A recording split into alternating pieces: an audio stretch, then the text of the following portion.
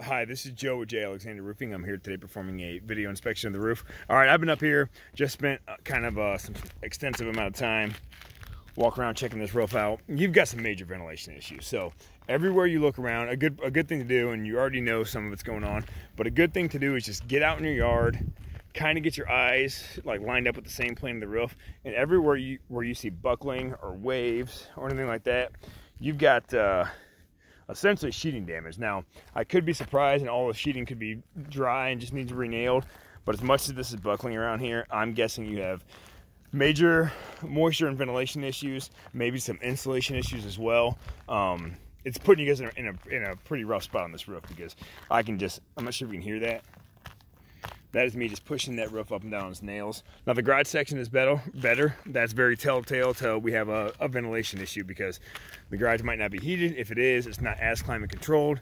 But the house part, the main section of the house, where you've got the drastic difference between the inside of your house, the cooling and the heating, compared to the outside of the house, whether it be summer or winter, you're gonna have that drastic difference. It looks like you don't have a good enough vapor barrier or a good enough climate barrier in between the two, and you have like literally no here's a good spot too, no fresh air coming in the attic. So ideal situation, ideal scenario for all houses is fresh air coming in, hot moist air going out, just kind of a natural rotation. If you don't have that, you have to mechanically pull it out. So I'm gonna recommend to you guys, you're gonna need a full re-roof.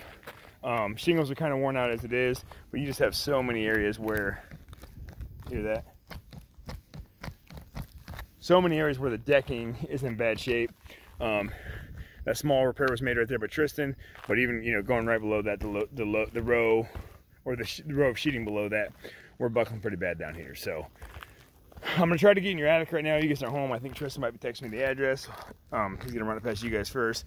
But you've got a lot of bad wood here. I know you're interested in a repair quote. A repair would be a waste of money, because anything you put towards this roof is gonna have to come back off, and we're gonna have to inspect all this wood.